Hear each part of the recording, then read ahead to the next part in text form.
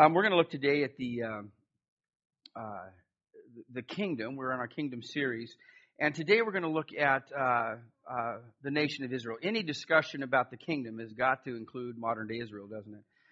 What does the Bible say about Israel? How do we interpret it? How do we understand it through the lens of biblical prophecy, through God's promises, the words of Jesus? It's complicated, and part of the challenge of it is the Bible is not explicit. The Bible doesn't say, here's what's going to happen, and here's how Israel plays. And there's lots of different ideas about it, and probably we won't all agree on them. But we need to really reflect on it and do it in a serious way, because what we believe about Israel and the kingdom will largely inform how we view some of the challenges in the Near East. As you know, that's one of the most problematic areas of the world is Palestine and Israel, and the borders. Decades of violence has just made it a really complicated place. And so then sometimes we see it from a certain perspective based on our theological bent.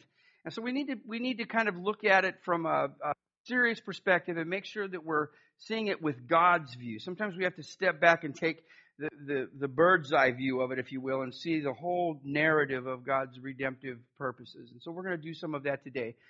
It's not my goal here today to try to convince you of a certain perspective. I'm going to present mine, and it may be different from yours, but there are some things that we need to consider with great seriousness and the implication that it has, not only for people of that region, but for also people of faith as well. So let's pray together and see if we can learn something more about the kingdom. Lord, thank you for today, and I thank you for your presence in our midst. Your word tells us that when we're gathered in your name, that you're here with us. The word tells us that you inhabit our praise. So we are gathered in your name. We've sung your praises, O God. We've declared the truths of your kingdom through song. And so, Lord, we acknowledge your presence in our midst, and we're grateful for it. Lord, move us by your Spirit. Help us to become more and more the people, the men, the women that you've called us to be. I'm grateful for the body, the body of Christ, the church. I'm grateful for your people. So I pray, oh God, that you would be with us today as we consider some challenging aspects of your word, that we want to do all that we can to frame up in a way of humility and grace, but also great wisdom and compassion. And we need your Spirit for that. We can't discern these things without your wisdom. And so forgive us, Lord, where we've missed it. Forgive us, Lord, where we haven't loved as we should. Forgive us where we haven't always acknowledged your plan, and we've sometimes missed opportunities to be your image bearers. And yet we know that you extend grace, and every day is a new day for us. And so we walk in that grace, we love in that grace, and we live in that grace. For all of these things, Lord, we're grateful. I'm grateful. We pray it in the name of Jesus. Amen. I'm going to bounce around here a bit. So just try to keep up with me as well as you can. If you have Bibles, I'll try to kind of keep you posted, but we've got everything up on the screen for you today. If we're going to understand the nation of Israel and how it plays into the overall plan of God's redemptive purposes, we have to kind of start from the very beginning when the promise was made to Abraham. The command was for him to leave his family of origin and to go to a land that God was going to give him. And God made a covenant with Abraham. We find it in Genesis 15. There's actually quite a few variations of the covenant. It was extended to Abraham, it was extended to Isaac, it was extended to Jacob, and this is the earliest reading of it. It says, on that day the Lord made a covenant with Abram, before his name was changed, and said, to your descendants I give you this land, from the Wadi of Egypt to the great river, the Euphrates, the land of the Kenites, the Kenizzites, the Cadmonites, my job is hard, the Hittites, the Perizzites, the Rephaites, the Amorites, the Canaanites, the Girgashites, and the Jebusites. Thank you very much.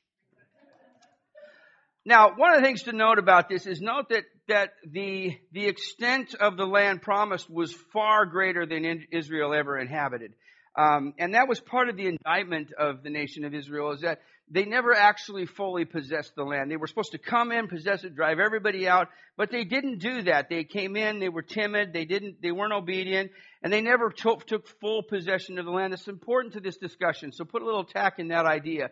But what's being described here is an area far exponentially greater than any land that they ever possessed. The greatest expansion of the nation of Israel through the reign of King Solomon was nowhere near what's promised to Abraham. So from the very beginning, they never lived up to the full expectation of God's promise. And the challenge with the nation of Israel is that God always dealt with them as a people. So the promise of redemption was granted to them as a unit, as a family, as the people of God. It wasn't extended to other people. If other people, if Gentiles, people who weren't Jewish, if they wanted to become part of the family, if they wanted to be part of the people of God, they wanted to enter into covenant, they did it through a ritual of baptism, of a proselyte baptism, of cleansing, so that then they could be part of the Jewish covenant. And so they had to go through these rituals. But it's really important to note that at this time in human history, redemption came through the covenant made with Abraham. Abraham's life happened about 2,000 years before Jesus was born. It was extended to his son Isaac. Isaac was the son of blessing, the son of promise. And then to Isaac's son Jacob. Jacob, whose name would later be changed to Israel, which is where the nation of Israel comes from. So these are called the patriarchs, and this is a promise that was made, and he dealt with them as a family, as a people. The salvation wasn't extended to other people. It was only through the nation of Israel that salvation was to come. Now Jesus came and he began to speak of a little different, taking a different aspect of it. Instead of dealing with them as a people, salvation now was dealt with on an individual basis. We received it by faith, which is why when he came in and began to talk about baptism, it was so controversial. The Jewish people would say, why are you talking to us about baptism? We're Jewish. We don't need to be baptized. We don't need to go through these rituals of purification. But Jesus is saying, yes, you do, because I'm calling out a new people. We're going to see more of that. It was controversial. It was challenging to them. They're not the ones that had to seek another path to salvation. They already had it. It was because they were Jewish. At one point, John the Baptist said, I don't care about that. I could make sons of Abraham of these stones. Your Jewishness means nothing. So Jesus began to speak of a different, of an individualized. He began to deal with people in terms of faith. He told Nicodemus, you have to be born again. And Nicodemus didn't get it. He says, do I got to enter into my mother's birth canal again and go through that all over? And Jesus says, well, if that won't work, if that's how you'll understand it, fine. You have to be born again. It's controversial. It's counterintuitive. It's something that how do I go back and how am I reborn? I've already been there. I've already done that. But it speaks of Jesus will talk about, the violence of the kingdom. It's taken by violent men. In other words, it's unnatural to us. It's in the same way that birth is sort of a violent, bloody event. It's hard. It's difficult. New birth is the same way. It's something that we have to take possession of. It's not for the timid. The kingdom, a few weeks ago, we looked at that. We don't sort of ease into the kingdom like we ease into, a warm bath water. It's more like a jump into a frozen Minnesota lake. You just go for it. You got to jump in and break through the ice and it takes your breath away. It's violent. It's hard. You have to commit to doing it. This is what the kingdom is about. Jesus began to say it's controversial, it's hard. We're not dealing with families anymore. In fact, he says, for I have come to turn man against father, daughter against mother, daughter-in-law against her mother-in-law. Well, that's actually not all that unbelievable. For a man's enemies will be members of his own household. In other words, now this is controversial. I'm dividing people up based on your individual faith. Instead of him saying, I'm taking the whole community, now it's based on your faith. The internal work of the Spirit. It's what theologians call the internal witness of the Spirit. When somebody has tasted and seen that the Lord is good, when they've experienced the fullness of God, you never have to worry about them if they're saved or not. They know they are saved because they've tasted God. They've experienced Him in His fullness.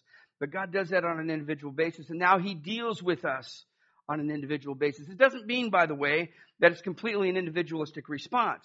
He still deals with us as the people of God. He still deals with us as the church. It's kind of this divine mystery of what the church is and who the Spirit is and how we're all called to be the bride of Christ. And yet, as we all know, my salvation is based on my belief in Him, the acceptance of all of the promises made in Scripture. So he says, now I'm dealing with you on an individual basis. And yet, that the gospel still was extended initially to the Jewish people. I actually had a young guy in my office I was talking to about this. And this is actually in some of the rhetoric that you'll find in different Islamic websites and stuff that'll say, see, this is proof that Jesus is not the Messiah. He only came to His own people. And I said, it's absolutely right. It's actually what the Bible says. The gospel was initially made, the presentation was initially made to the Jewish people. When Jesus sent out His disciples, here's what He told them, the 12, He sent out with the following instructions: do not go among the Gentiles or enter any towns of the Samaritans. Go rather to the lost sheep of Israel. To a Canaanite woman, he sent this mild rebuke. He said, I was sent only to the lost sheep of Israel. So the presentation to receive and to believe in the Messiah based on your individual faith was extended to the people of Israel initially. And this was part of as the gospel was even spread through Peter, he took it first we studied this when we looked at Acts. He took it first to the Jewish people, and then it expanded to the Gentiles. Paul, whenever he would go into a new city, would start with the synagogues. And then if they received it, great. If they didn't, he would go into other venues and take it to the Gentiles.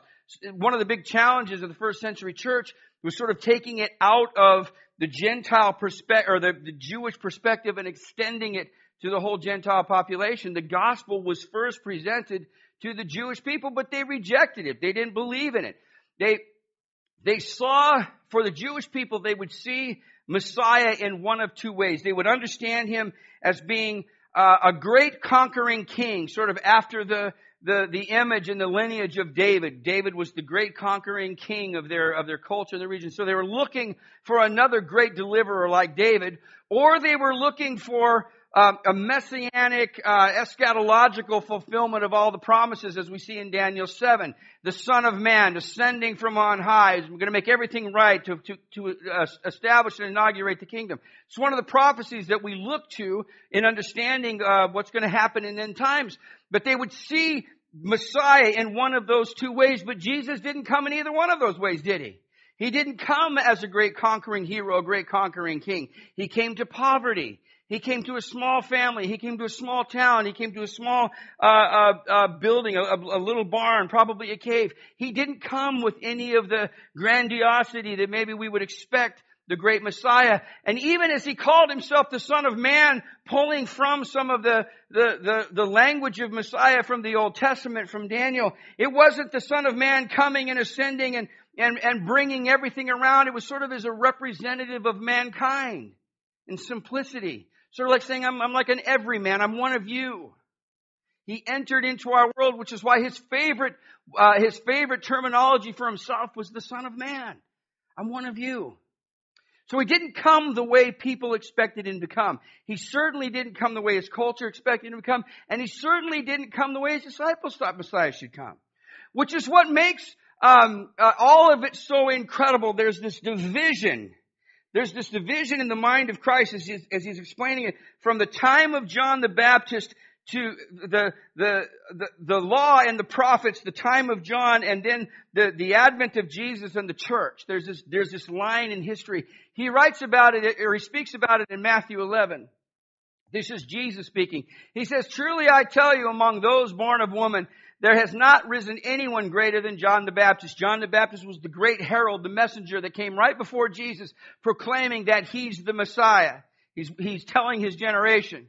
He says, John the Baptist was the great, yet whoever is the least in the kingdom of heaven is greater than he. This is also the message of the Hebrews, saying all of the great patriarchs, all of the great heroes of faith, they were great, but the smallest in the kingdom is greater than them. It's an amazing statement about who we are as people of faith. There's this line drawn. Everything's different now. From the days of John the Baptist until now, the kingdom of heaven has been subjected to violence, and violent people have been raiding it. We talked about this a few weeks ago. It's It's about people who are willing to grab hold of it. Enter through the birth canal again to be rebirthed. It's unnatural. It's something we resist. We don't want to do it. It's counterintuitive. But the kingdom is not for the faint of heart. The kingdom is not for people who are double-minded. I told one young man, you have to possess it. We can follow 1,000 rabbit trails of doubt and question 1,000,000 things. There comes a time when you put your hand to the plow and you move forward. We need more of that today. Too much double-mindedness. Too much lukewarm living. Violent people. And in other words, we take it by force. For all the prophets in the law prophesied until John. This is that same context, Matthew 11. And if you're willing to accept it, he is the Elijah who was to come. Elijah was a great prophet. The great prophets tend to come with a powerful message from God. And this is one of the benchmark times in Israel's history. Whoever has ears, let him hear it. So Jesus is comparing John the Baptist to Elijah. He says he's the new Elijah. To what can I compare this generation? He continues. They're like children sitting out in the marketplace and calling out to others. We played the pipe for you. You didn't dance. We sang a dirge. You didn't mourn. Like little children saying, why won't you dance to our music? Why won't you play? And Jesus saying, you're like little kids. Nothing satisfies you. For John came eating or drinking, and they said he has a demon, or neither eating or drinking. So John was a pretty austere guy. He had a message of repentance. He says, he's coming like this, and you're saying, well, he's got a demon. He's too sober. He's too somber. The message of repentance doesn't hit us the where we want to. But Jesus, on the other hand, came eating and drinking, and they said he's a glutton and a drunkard and a friend of tax collectors and sinners. So which one do you want? You're not happy with the message of forgiveness or the message of repentance, and you're not happy with the message of grace. In other words, they didn't want to hear it. Why? Because they were Jewish. Salvation came through them. They were the fulfillment of God's covenant. But wisdom is proved by her deeds. Then Jesus began to denounce the towns in which most of his miracles had been performed because they did not repent. They were unwilling to look at the narrative of God's redemption through the lens of personal faith. I'm not saved because I believe in the claims of the gospel. I'm saved because I'm Jewish. God made a promise with me. So things begin to shift. Jesus' message now becomes about one of rejection of the Jewish people. Both they reject him and he rejects them. It's one of the great tragedies of the narrative of redemption. So it's like a divorce when the two people reject one another.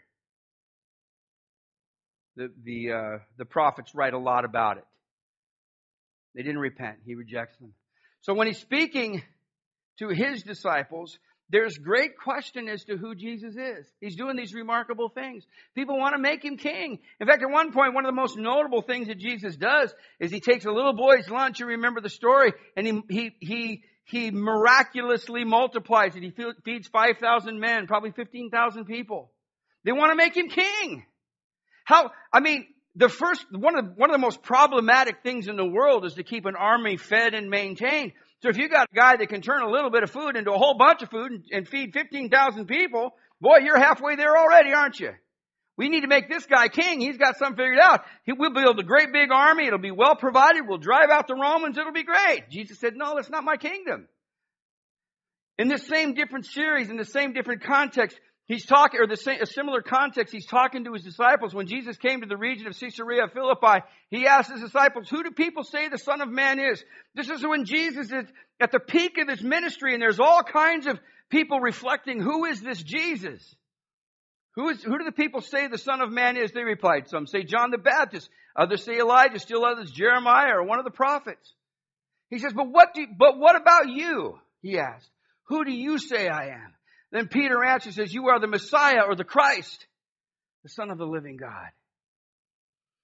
This is often lost on us, the impact of this. Peter and the other disciples, these young men, they would not have seen Jesus in the way that we see him now.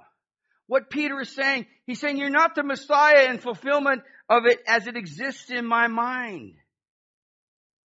His confession is that everything I know about the Christ has been wrong.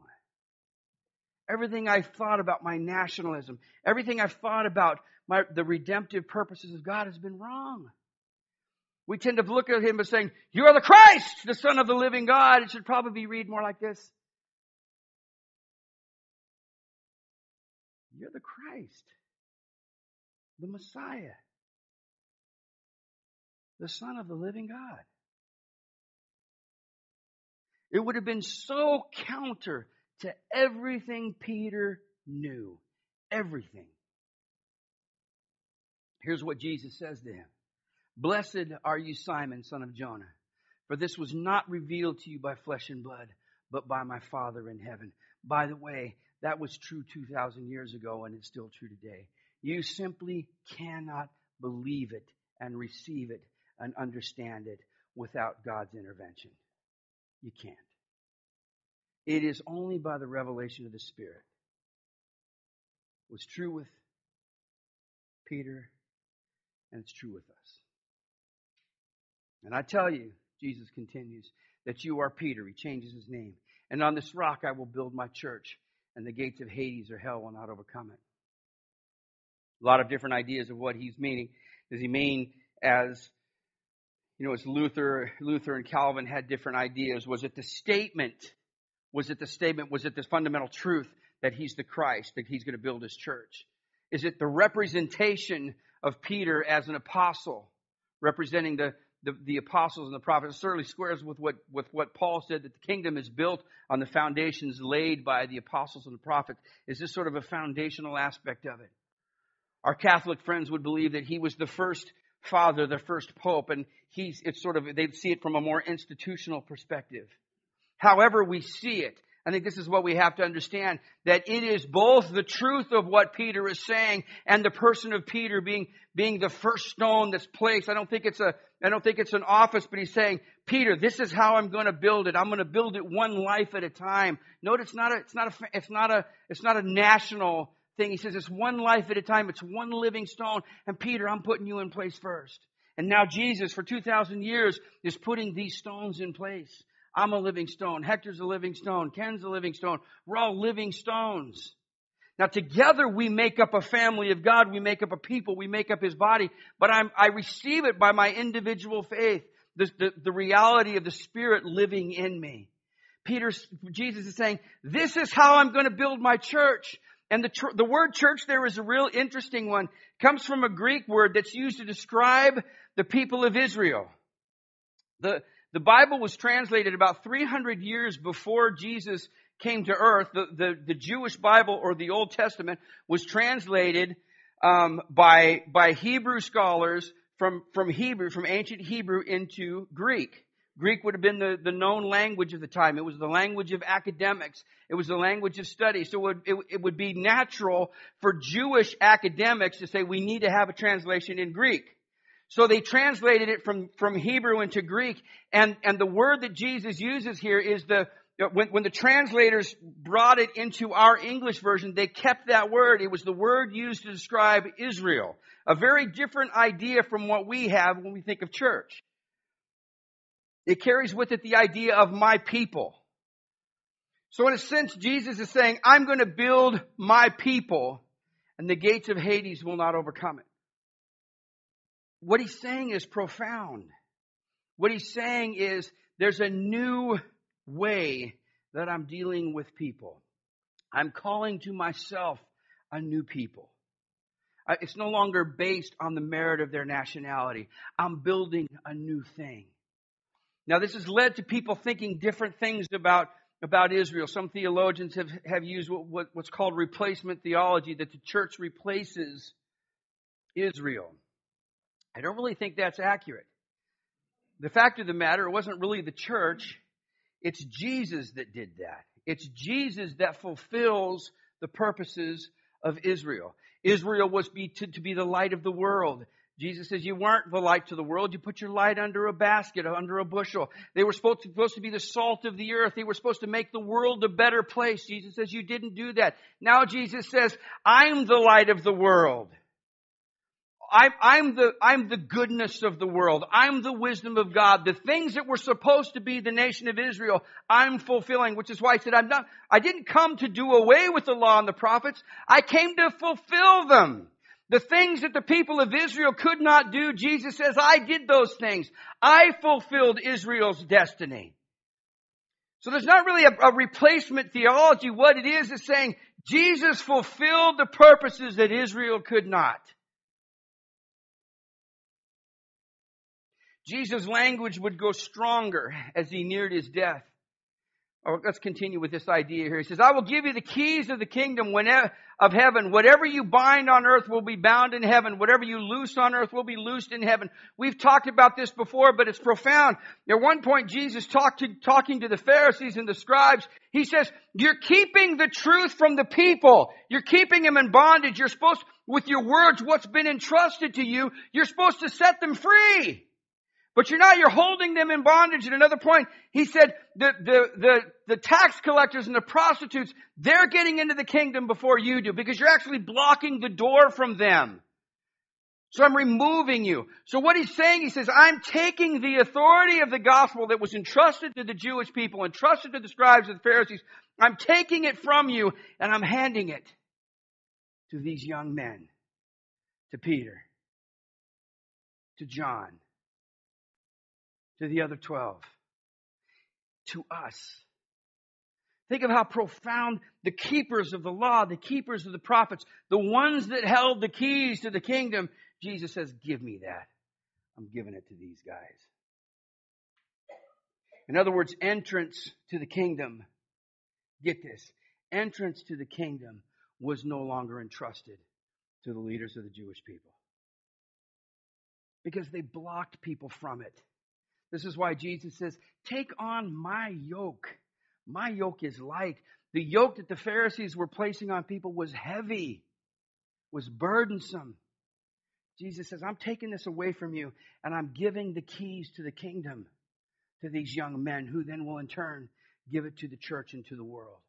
And the things that we loose on earth, if here in our lives, in our church, in our neighborhoods, if we set people free, they are set free in heaven. But if we disregard them, if we ignore their pain, if we ignore their peril, and we keep them in bondage, we don't set them free, they are bound in heaven. In other words, the things that we do here matters. You cannot sit passively and just say, well, things are going to wind down at some point. I put my hand up and I receive Jesus. That's not the kingdom. The kingdom is for people who will possess it by faith. Violently. Take that. That's mine. This little baby grabbing a sucker and saying, this is mine. We take it violently. There's no room for passivity in the kingdom. This was Jesus' very clear instruction. The things that we do here matter. That's why Jesus used strong language. If we set a person free, we set them free for eternity. If we ignore their peril, if we leave them in their bondage, they're bound for eternity. We need to let that sink into the deepest places of our heart. Jesus is removing authority from the scribes and the Pharisees, and he's giving it to his church, his people, a new people. His language would get more and more controversial, which is why people began to reject him. They wanted to make him king. He'd say things like, you're not make me king. You have to eat my flesh and drink my blood. People said, weird. I'm going to do that. They began to turn from him. And his language got stronger and stronger. He said, listen to another parable. This is right before he died. There was a landowner who planted a vineyard. He put a wall around it. He dug a wine press in it. He built a watchtower. Then he rented the vineyard to some farmers and moved to another place. The guy built a great vineyard. He had all the stuff in it. It's his. He rented it out.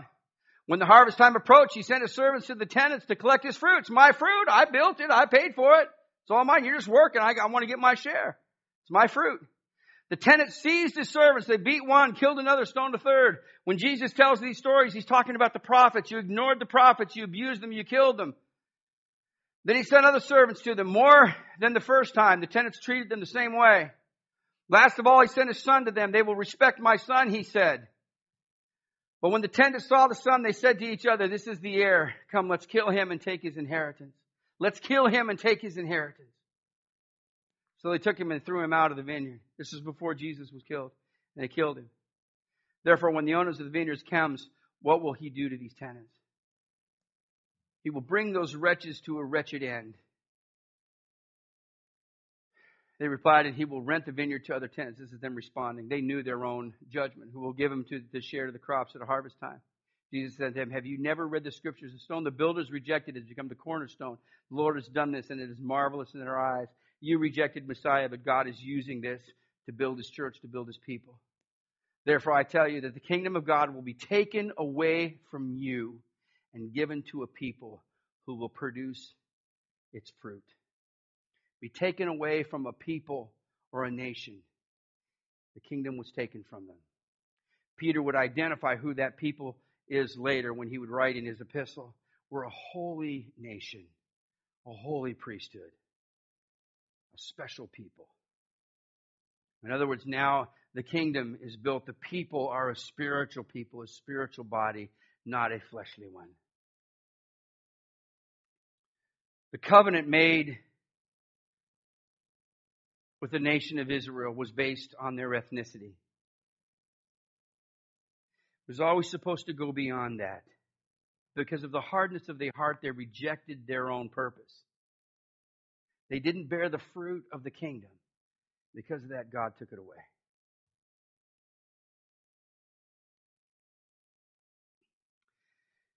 So what does that mean for the people of Israel? I'm going to kind of just paraphrase it because of time. But I would encourage you to go back and read Romans 11. Here's what Paul basically says. Romans is written because of division in the church of Rome. Rome was not heavily populated by Jewish people. It was a largely Gentile area. And so the church that was planted there, Paul didn't plant it. In fact, there's no indication that he actually went there. He may have later, but we don't have an account of it. But he's writing to this church in Rome. And he's writing to address a serious problem. It was a problem that faced many of the first century churches, but it's particularly strong here in Rome. And what's happening is this small group of Jewish believers are insisting that the larger group of Gentile believers need to go through, need to adhere to the dietary laws and to other rituals of circumcision, things of that nature. And the Gentile believers are going, we were never Jewish people. We were never Jewish. We're not doing that. So there's sort of this lack of respect. The Jewish believers are insisting on it, and the Roman believers are going, yeah, we're not going to do that. So Paul is saying, look, you need to have mutual respect for one another. And this is what the heartbeat of Romans is all about. We often look at Romans from a theological premise, and there's a lot of good theological things in it, but Paul's main concern is to say, look, we're all sinners. So Romans 11 goes through a lot of detail talking about how God broke off the branches and Israel's failure to believe and to accept by faith the gospel is our benefit. So we have great benefit because of their rejection, because the gospel then came to us. Remember how Jesus said at first it was initially for the Jewish people. They rejected, so it comes to the Gentiles. In fact, Paul said, I'm going to continue to preach because it's my hope that my own people will be provoked to faith. They'll be envious of what you see. In other words, when we're experiencing all the fullness and the blessing of God, he's saying there's a day coming when the Jewish people are going to look with envy at what we have. That day's not here yet, is it?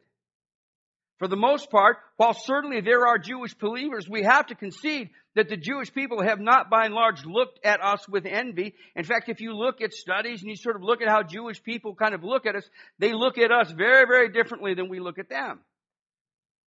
So he goes on to talk about the branches being broken off. And he says, look, the branches were broken off of the tree, off of the root of the gospel that was given to the Jewish people. Jesus is the vine. He grows up. The branches reject him. They don't produce fruit. He breaks off the branches.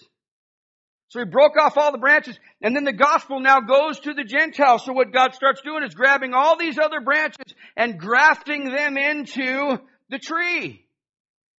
I didn't know anything about grafting. I still don't really. Wikipedia taught me a little. But it's kind of a cool thing. If you have a tree and there's a big storm that comes in and it breaks off, you can actually take that branch and you get graphing tape and you can put it back together. And after a period of time, it'll grow back together. I didn't know that. I don't really know how it works. Maybe some of you that are smarter than me can figure that out. And then I guess with certain types of fruit trees, if they're similar, you can actually do some of this sort of grafting with different species of that fruit. So it's kind of an interesting thing. I didn't know that. And this is what he's talking about. So he's taking the wild branches. By the way, that's all of us. We're wild, we're Gentiles. And he's grafting it into the tree. But he says, don't get too high on your horse. If you're starting to think that you're something special, you're not. You're just a wild branch that got picked up and grafted into the tree. He can break you off just like he broke off the Jewish people, and he can grab these other branches. In other words, God can graft in anything he wants to graft in. But if all of the branches are broken off, they're broken off, aren't they? And the only way for them to be unbroken off is for God to take it, whether it's a natural branch or it's an unnatural one, and graft it into the tree. In other words, for every human on planet Earth, there's only one way to God, and that's through Jesus Christ. We need to be engrafted in. And God says, look, if I grafted you in, this wild, unnatural thing, into the natural tree, it's going to be a whole lot easier for me to graft them natural branches back in. That's his whole point. And he says, man, when the day comes and there's restoration to the people of Israel, it's going to be like a resurrection from the dead. So in other words, there's something coming for the nation of Israel, for those natural branches. But we're not there yet, are we? Does it mean that every Jewish person is going to be saved? I don't think that's what he means. When he talks about all, he talks about the number that God has. The elect, the Gentiles. He says there's a number for all of the Gentiles. God knows what that number is, just like there's a number for all of the Jewish people. God knows the number. Why is this important? Here's why this is important. If we don't understand how we come into the kingdom, it can lead us to not understand our own personal destiny, and I also think misinterpret things that happen in our time throughout the world. There's a school of thought called dispensationalism that a lot of us have grown up in. And the way we see it depends on how we interpret Scripture and how we view the Bible. So a dispensationalist believes in the literal translation of the Bible. So you actually kind of go through it, and this is what it says literally, and here's how we interpret it. There's a couple of challenges with that. First is whereas we believe, as I believe, that the Bible, of course, is the inspired Word of God, He inspires people to write it. It's still a book that's written by a person in a context to other people. It always is. So there's always a human author, somebody actually writing the words, and they're writing to address an issue or to give a history or to write poetry, and it's addressed to another audience. So if we ignore that, we're going to miss a lot of things in the Bible. Prophecy is one of those things we can miss. If we don't understand the context, if we don't understand prophecy for what it is, we can often miss it. So prophecy always has an immediate context and a future context. In almost every situation, it has these. So it can be difficult to say what is for right now and what's happening in the future and how do those all sort of come together. And so we have to recognize there's difficulty in making literal translations of some of these things, particularly in Daniel 7 and Revelations 20 and other passages of Revelations. It can just be a challenge. So that's the first aspect, is understanding. It's the difference between interpreting the Bible literally and interpreting it literarily. In other words, as a piece of literature. So we're going to read wisdom literature. We're going to read historical narrative. We're going to read prophecy. We're going to read Gospels, letters that are written. We're going to read them all a little bit differently in the context in which it's written. It's called exegeting the text. The second problem, and again, it's not a problem. I'm not going to say these are like deal breakers, but the second challenge is dispensationalists tend to believe that each portion of Scripture stands on its own merit. So in other words, we read it as it is at that moment in time, where I believe, according to Paul, is that all Scripture must be interpreted through Jesus Christ. Paul says Jesus Christ is the wisdom of God. In other words, we cannot understand Scripture apart from Him. We have to read it through the lens of Christ. Jesus Himself did that. He said, in your law, and in this famous Sermon on the Mount, He says, in your law, here's what it says, but here's what I say. So Jesus interpreted his own Scripture, his own nation's Scripture through His own lens. So in other words, when we look at Scripture, we also have to look at it through the redemptive narrative of Christ. How does Christ factor into it? What did Christ say about these things? So if we take some of these fairly problematic and difficult passages, and we take sometimes an overly literal perspective of them, then we draw conclusions that often, in my opinion, and it might not be yours, in my opinion, that I think that are overinterpreted. So in other words, we can come down to perspectives of what's going to happen with Israel, what's going to happen with the temple, what's going to happen with the rapture, things of that nature. And there are very complex systems that basically say ethnic Israel is going to come back into its homeland, and the temple is going to be rebuilt, and these are going to be events that will happen before the millennium. My personal belief is that I believe that's an overinterpretation. I don't think those things are going to happen. First of all, ethnic Israel is almost completely impossible to identify. It hasn't really existed in centuries. So to say this is ethnic Israel is very problematic and difficult. The other problematic thing is that the area is far too vast. So what is defined as Israel's land? What was promised was never inherited. So how can they then re-inhabit something that they never did inhabit?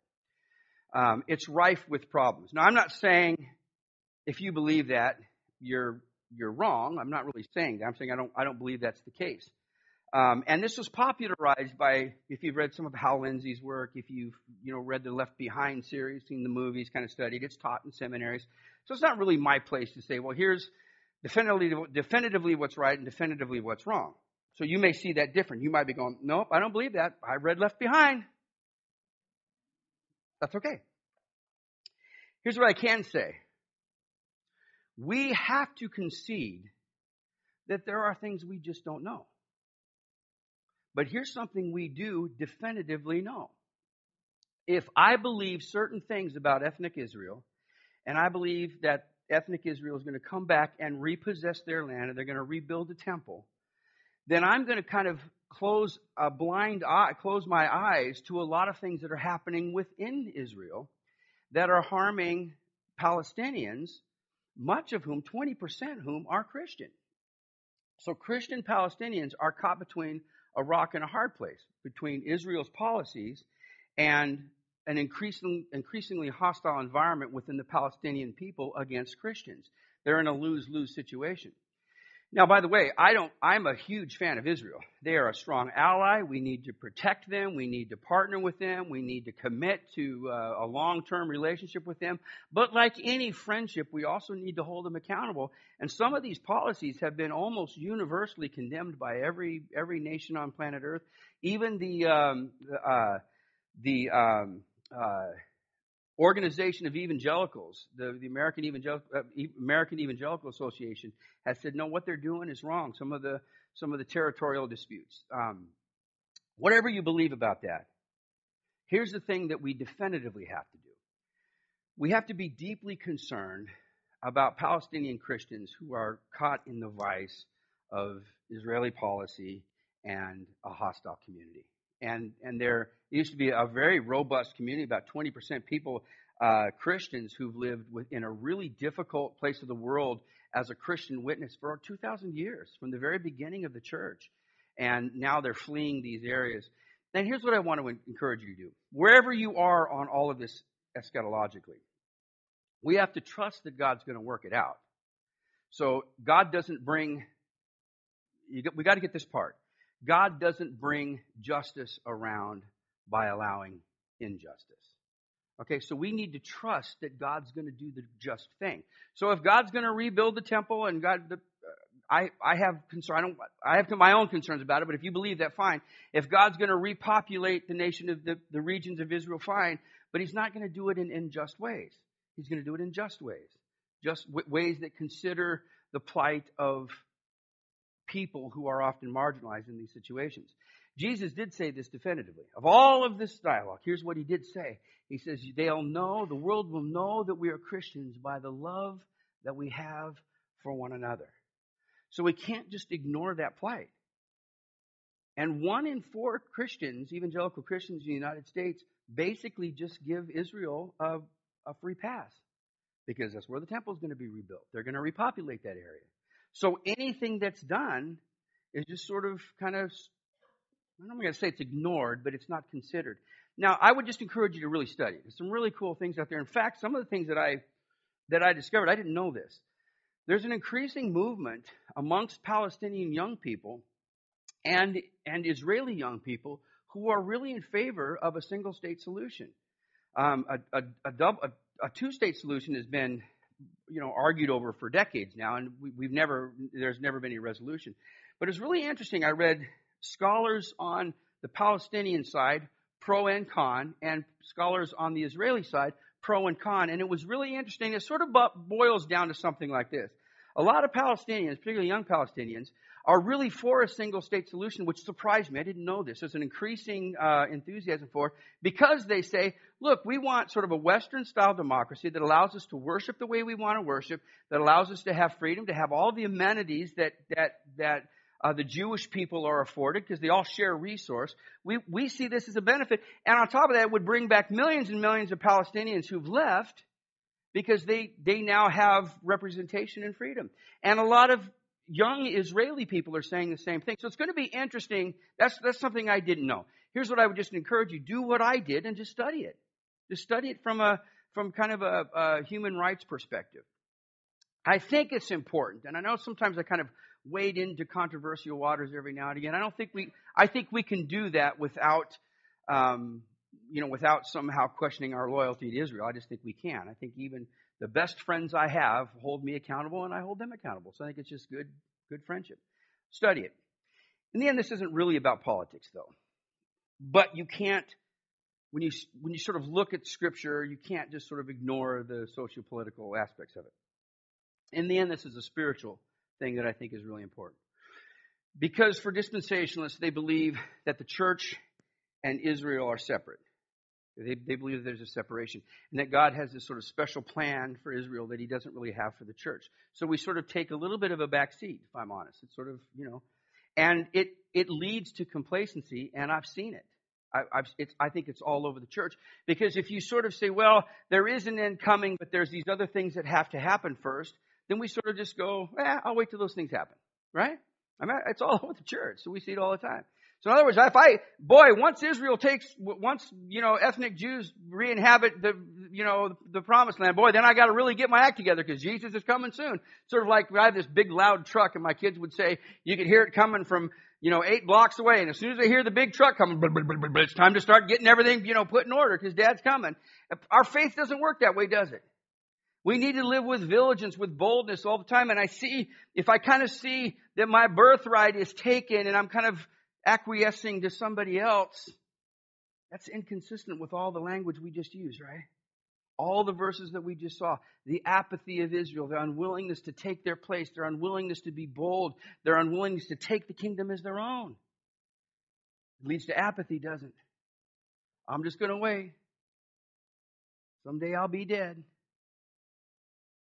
Jesus says that's not how the kingdom is possessed. We've already identified the rule and the reign of the kingdom as the power and the authority of Jesus Christ. I don't inhabit the kingdom as a person of faith. I'm not a part of the kingdom because I'm just a Christian. I'm a part of the kingdom because the rule and the reign of Jesus Christ is established through and in me. Do you see that? In other words, I am taking a back seat to nobody. Jesus disciples at one point said, "Who's going to be greatest in the kingdom?" His response was this: "You don't have any clue what you're talking about. You don't understand the kingdom. I'm not willing to give up my authority that Jesus gave me. I'm not going to give it up." There's a story that we all know pretty well of Jacob and Esau. Jacob was one of the great patriarchs. And Jacob was a farmer. Jacob kind of tended the house. Esau was a great hunter. He was out in the fields. Esau comes in from the field, and Jacob had made some food. And Esau said, "Give me that food." Jacob, who was a manipulator, he said, "Sell me your birthright." Esau said, "What good is my birthright? I'm going to die." So he sold him his birthright. Esau wept the whole rest of his life and lamented the fact that he'd given up his birthright. And my conviction is this: whatever you believe about it, whatever you believe about this, do not give up your inheritance. Don't take a back seat. Don't say, "I'm not involved." We take the kingdom by force. We don't wait for it to happen. If God repopulates native Israel, fine. If God rebuilds the temple, fine. But if God has said that I'm his temple, why is he rebuilding the old one? Is God a temple? Am I a temple for God only for Christian people but not for Jewish people? Do they need a second temple because they're not temple enough? Is God transient? He can't quite figure out where he wants to dwell? Do we really need to reinstitute temple worship when all of the patriarchs or all of the apostolic fathers condemned it? When Peter himself said, "Why would we place a burden on these Gentiles that we ourselves were unable to bear? Are the Jewish people somehow going to be able to bear it again?" I don't think so. If you do, fine. Not a deal breaker. But whatever you do, don't give up our inheritance. Don't take a back seat. Take the kingdom by force. Grab it. And don't let go of it. You got it? Fair enough? Go enjoy that hot, humid weather.